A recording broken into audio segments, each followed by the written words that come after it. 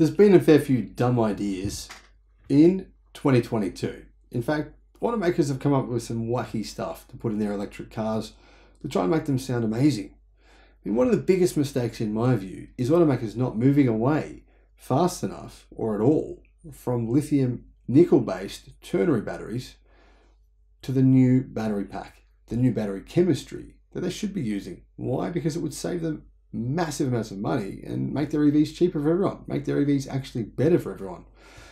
But aside from that, there was a couple of automakers that came up with the wackiest, most mentally insane idea in the history of the automobile, or at least in the history of the electric automobile. This is what it was. This is my 2022 award winner for the most retarded innovation in the world of EVs. Hello my friends and welcome to the channel. I'm the Electric Viking. My name's Sam Evans. I'm coming to you from Melbourne in Australia. I just returned from Newcastle with my boys. We went on a bit of a BMX road trip when we came back. We went to a bunch of BMX tracks and pump tracks on the way back. And you know what? If you're ever here in Australia, New South Wales have some amazing pump tracks. If your kids love that, check them out. It was awesome. It was a great trip. Now I just want to say a big thank you to those of you who have contacted me, sent me messages, emails, support, etc.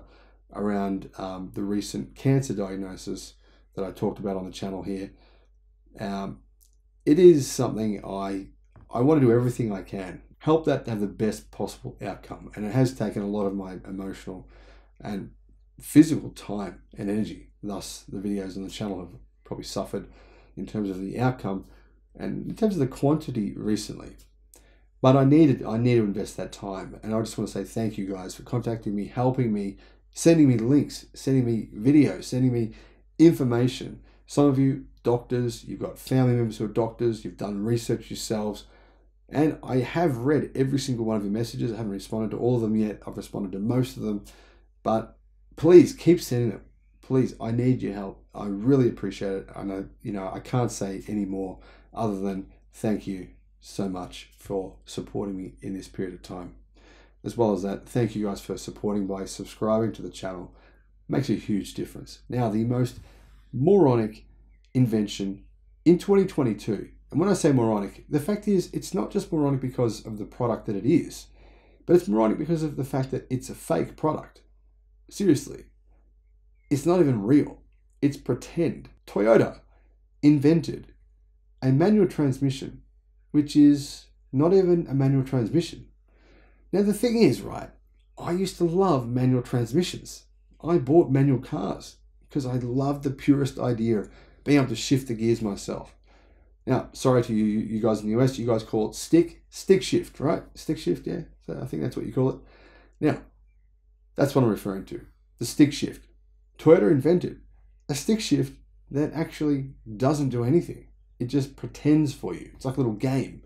It pretends that it's revving the car, but it actually does nothing. Now, the crazy thing is, they said they're going to put it in their new electric LFA supercar, the Lexus LFA. Now, I don't know about you, but I can't imagine too many people who want to buy a supercar with a gimmick fake manual transmission. Doesn't sound all that enticing, I think, to someone in that price range, but I could be wrong. Who knows? Now, Toyota's new patent is focused on giving drivers engagement. That's what they say.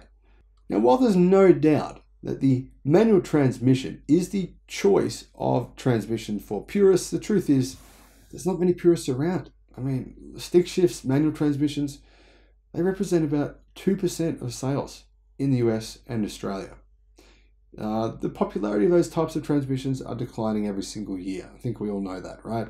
Now, the thing is, right, the popularity of those transmissions, some people still want one, in performance cars, is due to the way that they feel, the way they shift. But that's because they're actually doing something. When you change gears, right, with your stick shift, with your manual transmission, something happens. The revs go up, the revs go down. You feel it. You go backwards, you go forwards. But with this transmission, the idea is to play you a sound. To make it sound like something's happening. You know what? This, in my opinion, is mental. It does nothing. It just plays you a sound. And you can actually move it. But moving it is just like, it's like a toy. It's like, you know, Christmas, you get your kid a little toy pretend car or a car, little car you can drive around in. It's got a fake transmission. It's like that. That's what it reminds me of. Now you might be wondering, maybe this is something Toyota just plans on selling in just Japan, where people still love these kinds of pretend transmissions. No, I'm kidding. I mean, people in Japan clearly love their hot hatches and their real manual transmissions. I don't think they love EVs or fake manual transmissions at all, considering their sales. But the thing is, Toyota actually filed a patent in the United States. It was filed in June last year and published a few months ago. And it pertains to an invention for an electric vehicle with a manual transmission. Now, as we know, transmissions of any sort are rare in EVs. The Porsche Taycan is one of the very few that have a transmission. It has a 2-speed gearbox. Personally, I don't recommend you buy an EV with a gearbox. In fact, one of the best things about an EV is the fact that you don't have to have that part. It's something else to break. It's something else to look after. It's something else where you have to change the transmission fluid. Eventually buy a new transmission. That's what happens. Eventually in most cars, you've got to buy a new transmission.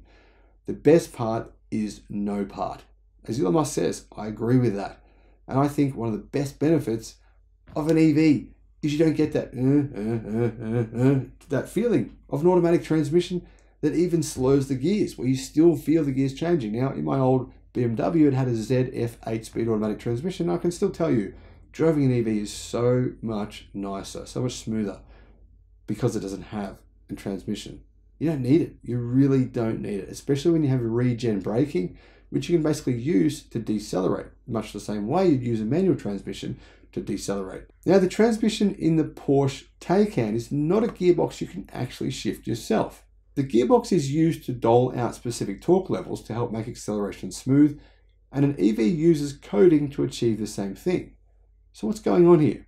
Is this a manual with no clutch? And if so, how could that work in an EV? It turns out, actually, there's no gearbox at all, and there's not even a clutch. Seriously. Manual transmission with no gearbox and no clutch. Now, if you don't agree with me that this is the stupidest invention of 2022, then frankly, you must know something I don't. Please let me know in the comment section below what you think is the winner for 2022. Now, simply put, Toyota's invention proposes simulating the feel of a gearbox through software, and the only reason that Toyota lists for such an endeavor is their claims that it will increase driving pleasure. I find that dubious. The idea is that the software can simulate the feel of gradual acceleration increases per gear, as well as clutch engagement and the throw of a shift lever. Thus, a future electric Toyota GR Supra could be equipped with both a clutch pedal and a gear stick, but instead of a mechanical connection, these would be tethered to sensors that could tell the car how to behave. In other words, it would be fake. It wouldn't be real. It would just be simulated.